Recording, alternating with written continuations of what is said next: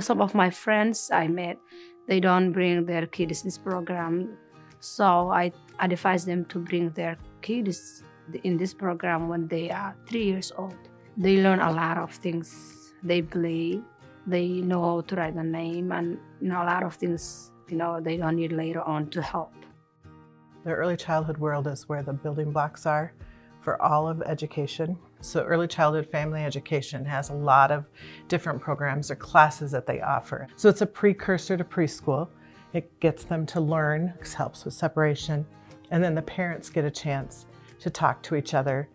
It's been so wonderful just to have someone else say, I've been there, it's not just you.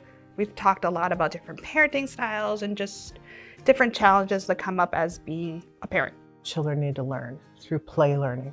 And the teachers aren't just letting them play, the teachers are watching that, they're promoting that learning and scaffolding it. I watch what they're doing, how they're interacting with their peers, how they're interacting with the environment, and that gives me the best picture, the most accurate picture of what they're able to do independently. Just giving them the freedom to explore and interact with their environment in a way that's most developmentally appropriate for them. We don't just do like early childhood, we do home visits. We also do partnerships where we go out to their families and we do one-on-one just to play with kids, to help them learn and grow. We have a lot of parents that bring their kids here and they go to adult educations as well.